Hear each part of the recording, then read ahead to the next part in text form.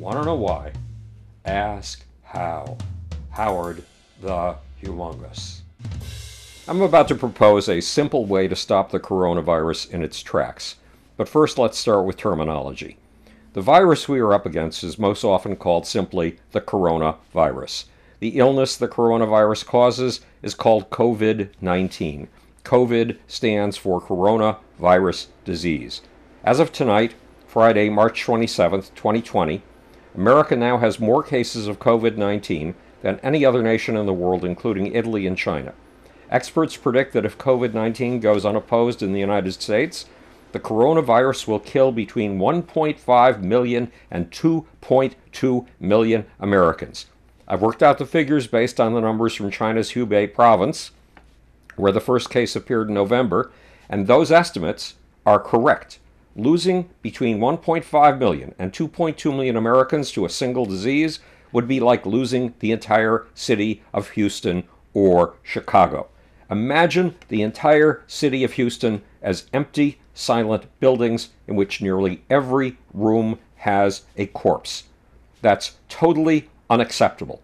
As of tonight, there are well over 500,000 confirmed cases of COVID-19 worldwide. There are over 27,000 deaths, and COVID-19 is gaining speed.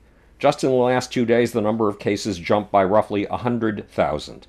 But there's another uncontestable fact.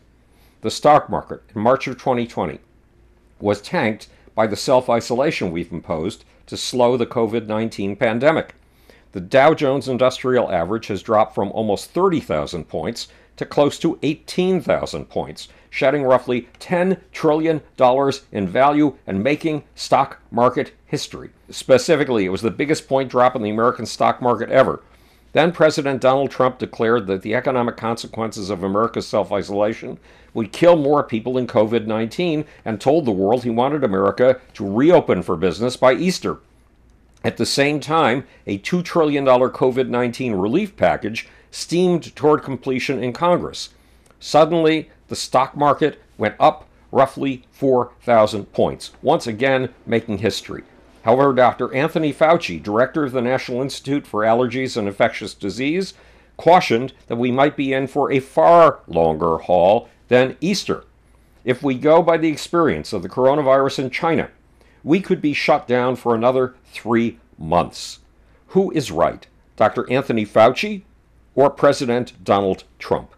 According to pro-Trump conservatives, between 2,000 and 6,000 people die of lightning strikes every year, 6,000 people a year die of slips in the bathtub, and the ordinary flu kills as many as 650,000 people per year worldwide, and 1.35 million people die every year worldwide in auto accidents. A worldwide total of 27,000 deaths so far from COVID-19 is a flea's sneeze by comparison. The conservatives ask if we should stop the economy until we can do away with lightning strikes, the flu, and auto accidents. No. So why are we stopping our economy dead in its tracks now? The conservative view is that it's all a Democratic Party hoax, a deep state plot. According to the right-wing American Thinker magazine, Dr. Anthony Fauci is a stooge for Hillary Clinton. And according to a plethora of right-wing sources, the mainstream media's headlines are part of a conspiracy designed to weaken Donald Trump in the 2020 presidential election.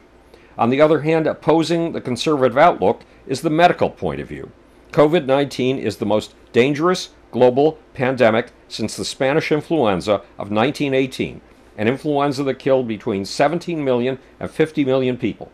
The Spanish influenza of 1918 killed more people than were killed in all of World War I. Then there's another problem.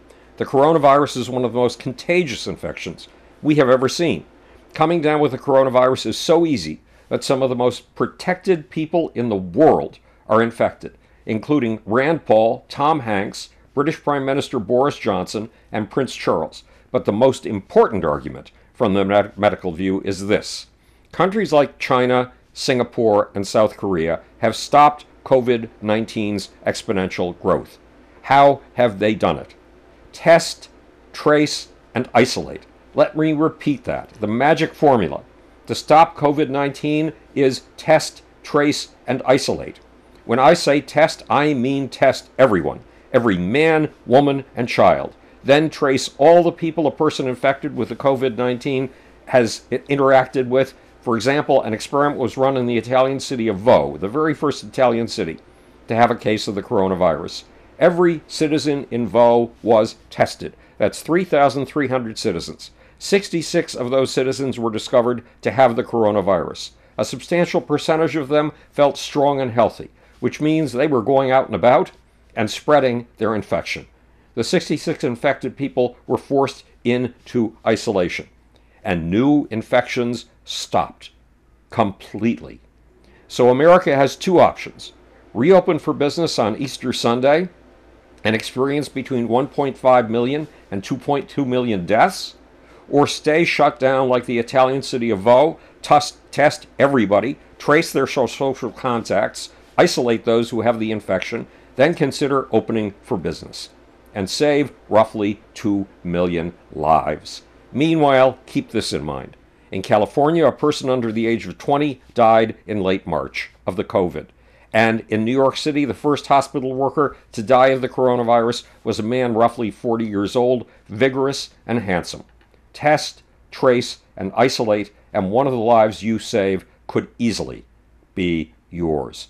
This is Howard Bloom speaking to you from the future. It is your job and my job to make. Or, want to know why? Ask how. And now for that silly, stupid, seditious, slimy, sneaky little off button. I think I've found it.